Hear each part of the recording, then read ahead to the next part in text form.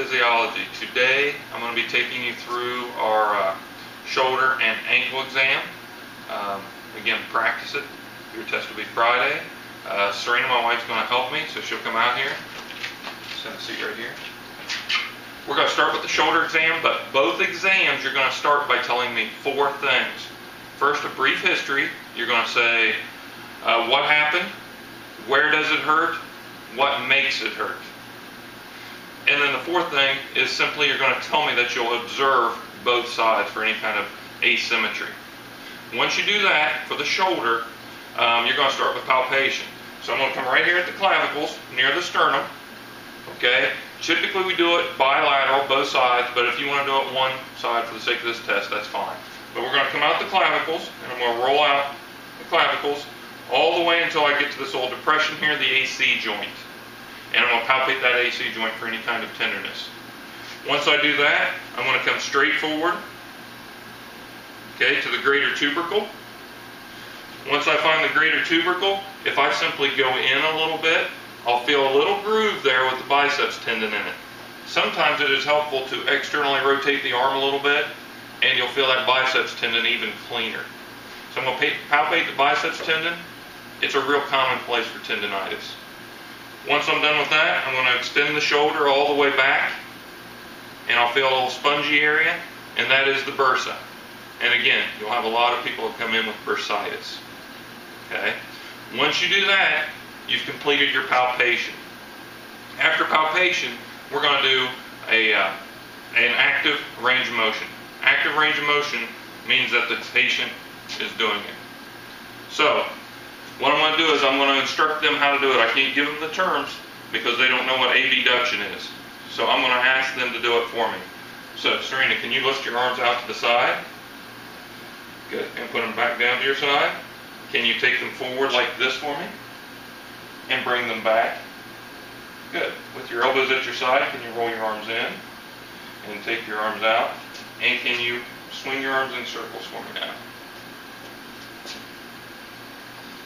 Excellent. Thank you. Once you do that, I'm not going to have you do a passive range of motion for every range on the shoulder. I'm simply going to tell you that they had pain on one of the ranges of motion. In this case, I'll say they had pain in external rotation.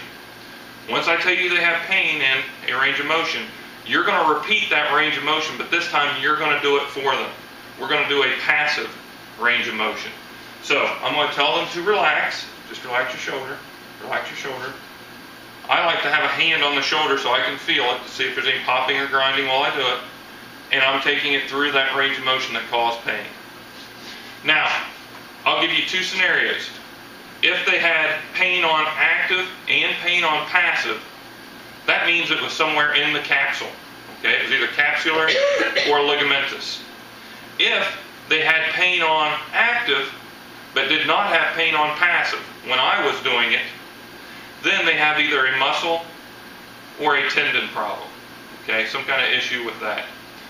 Once we've done our palpation, our active, our passive range of motion, the only thing we have left is to muscle test. So I'm going to strength test real quick. For the supraspinatus, I'm going to hold them down at the side. I'm going to say, push your arms out for me. Excellent. With their arms up, hold them there for me. I'm going to push down. Now with their arms still up, I'm going to say, pull your arms down to your side for me. Good. Arms right here, I'm going to check pec major by pushing into the biceps. Excellent. And arms at your side, push out against my hands, and push in against my hands. Good. And we're doing that to reinforce the assessment you did on the palpation, active, and passive range of motion. Once you're done with that, you're done with your shoulder exam. Now, if you draw ankle exam, your ankle exam will start off with the same 4 things. You're going to tell me first, you're going to tell them you would ask, what happened, where does it hurt, what makes it hurt. And then you're going to tell me you would simply observe both ankles so that you can look for any kind of asymmetry, anomalies, anything like that. Once you do that, you're going to start off with palpation. So if you could slide back a little bit for me.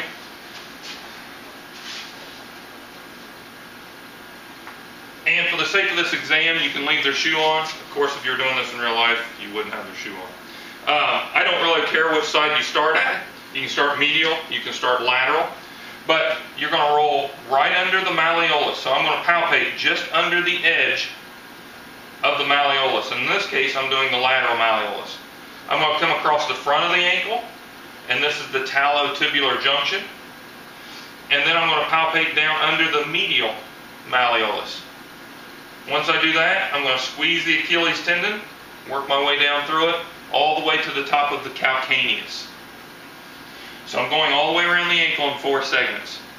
Once I do that, I'm going to do 4 ranges of motion. I'm going to do this 3 different times. Okay? First, I'm going to do it actively with them moving in these ranges of motion. So, Serena, can you pull your toes to your shin for me? Can you push your toes down? Can you roll your ankle in? And can you roll your ankle out? Excellent. Active range of motion. Now on the ankle, I am going to have you do all 4 passive ranges of motion. And the reason why is I want you to feel that in gap and see if there's any kind of gapping and see if there's any kind of pain associated with it. So the next thing you're going to do is you're going to tell them to relax, and you're going to do those same 4 ranges of motion. So I'm going to press their toes to their shin. I'm going to pull their toes down. I'm going to support the ankle here, and I'm going to rotate their foot out. I'm going to rotate their foot in. Good. While I'm here, I'm going to go ahead and do anterior and posterior drawer sign.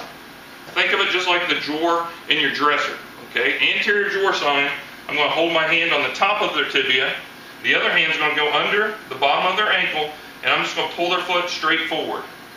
Again, I'm feeling for any kind of gapping from torn or strained ligaments or muscles, and they could have some pain there. Usually with the anterior drawer sign, it would be pain from damage to the anterior structure of the ankle.